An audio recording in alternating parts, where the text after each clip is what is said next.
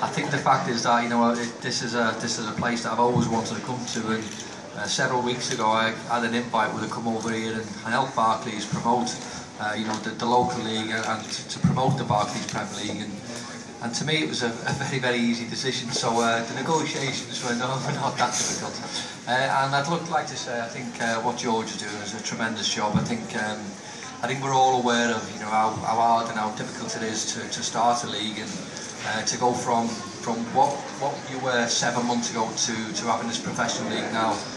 Fingers crossed that in the years to come, the Mauritius players will certainly benefit from what you're doing. And look, and I know the results of late have been very good in the National League, and I'm sure with your drive and your passion, your commitment, I think the results will be better. So thank you for that. And look, it's an absolute pleasure being here, and I can't thank Barclays enough for giving me the chance to come over here. And the more people that turn out to meet me at various events around the island, I'm looking forward to meeting every single one of them.